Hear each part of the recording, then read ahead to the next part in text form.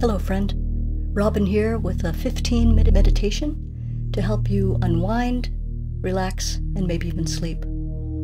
This meditation is intended to accompany session number 6 of the Peace That Passes Understanding Bible study.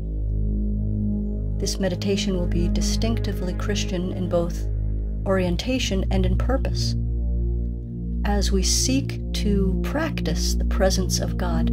We've discovered in this study that it is actually God's presence with us, God with us, Emmanuel, that brings us peace. In this session, we'll actually be meditating on His Word, considering what it is to acknowledge that God is with us, and we will try to grow toward Him as we also slip into sleep. We are resting in the Lord, both spiritually and physically.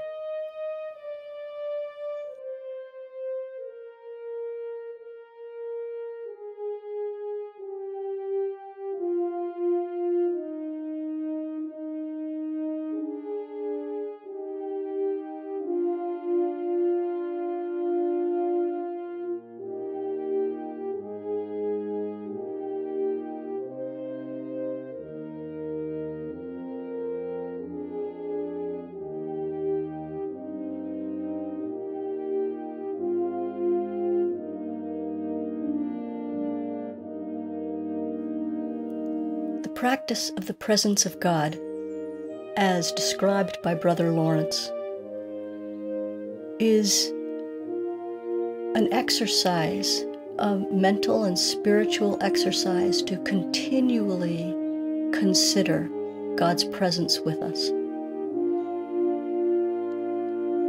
It's not easy to do, to keep that conversation going with the Lord rather than with yourself. But when we do that, our whole being shifts away from the worldly, temporal viewpoint of what life is about and shifts over to the eternal, to the God view. I'm going to read a couple paragraphs. This one, it's a paragraph that talks of a continual praise of a heart that is singing to the Lord. This is from Psalm 92. It is good to give thanks to the Lord, to sing praises to your name, O Most High, to declare your steadfast love in the morning and your faithfulness by night, to the music of the lute and the harp, to the melody of the lyre. For you, O Lord, have made me glad by your work. At the works of your hands I sing for joy. There is a continual praise that is right and good.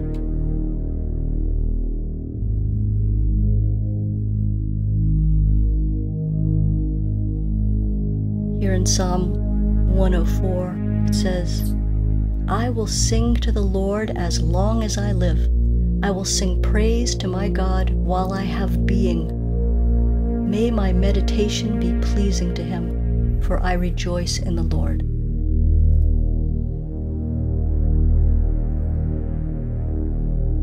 David Powlison, one of my mentors, wrote this.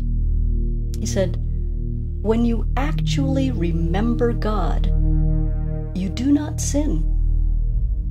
The only way we ever sin is by suppressing God, by forgetting, by tuning out His voice, switching channels, and listening to other voices. When you actually remember, you actually change. In fact, remembering is the first change. This is why it's good to be in Scripture, to read from the Bible often, and to actually have enough of the Bible either memorized or actually just so very familiar that you can go back to it and remember it and think about it, that it becomes more real to us than than just words on a page, but it becomes part of the fabric of our being. The words of Scripture themselves are not magic, but they are rays of light. They are reminders to us of God's presence, of His glory, of His holiness, of His worthiness to be praised, of His presence with us.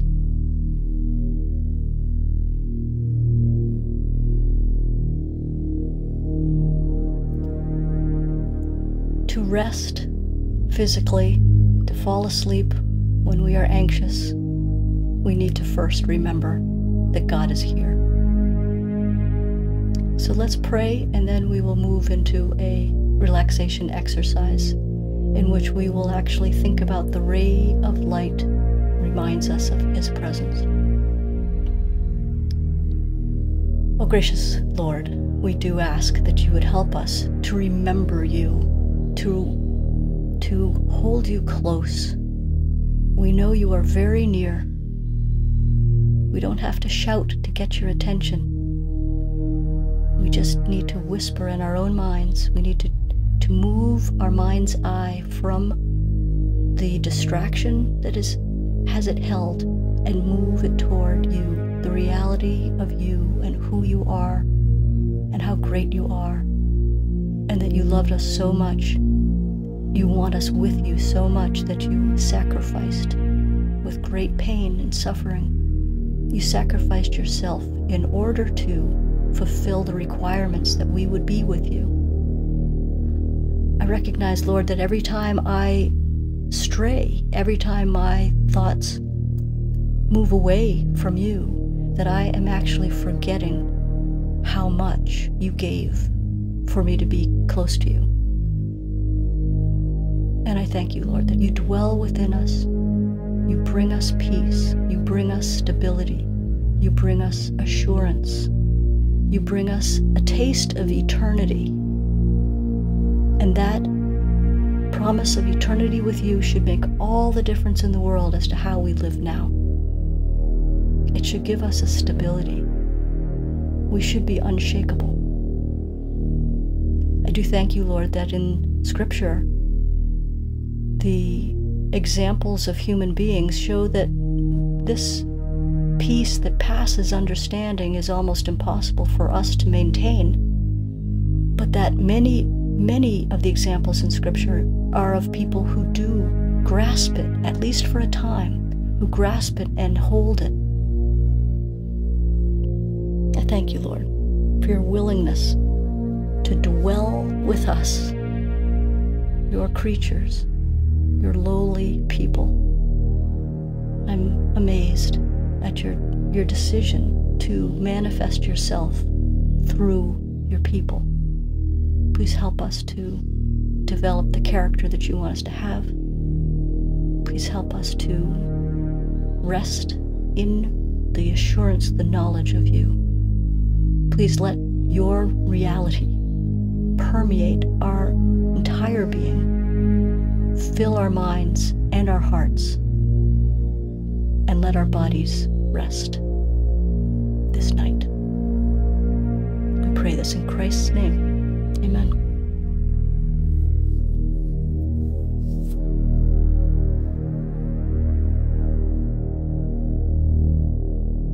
There's an element of practicing the presence of God that is an intentional decision.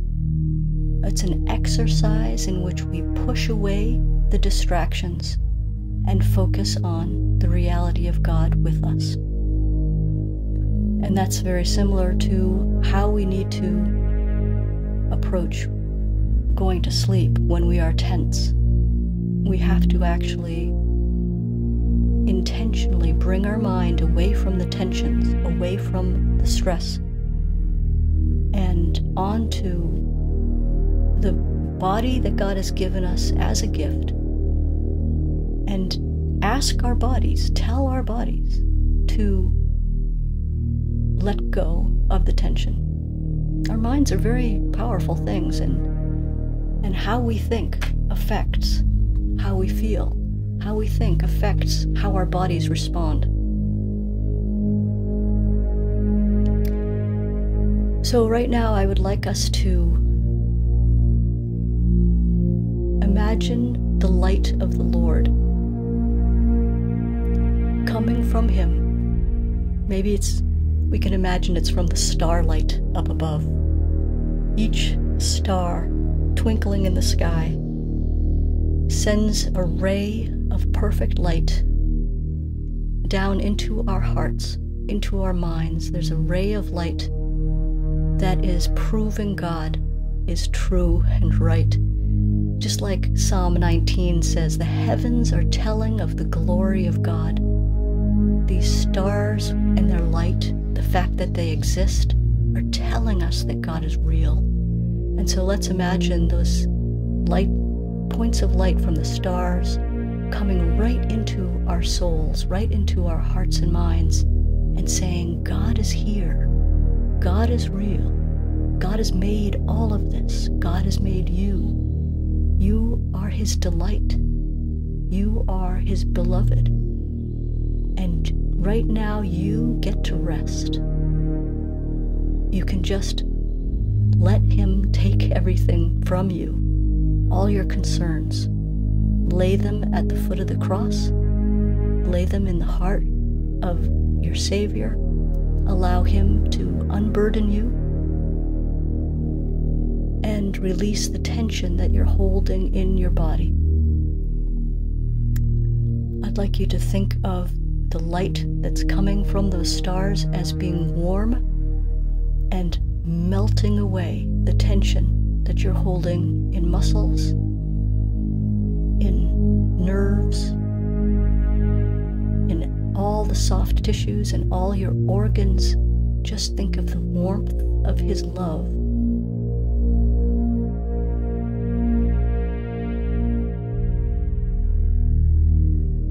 You get to be with the Lord all night long and just let Him be with you.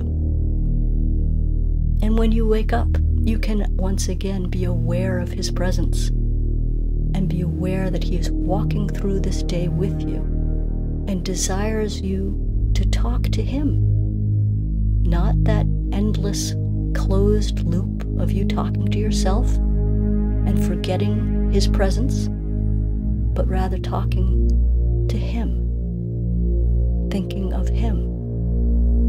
As David Powlison said, when we truly remember Him, we are staying on the right path. We are walking in the light.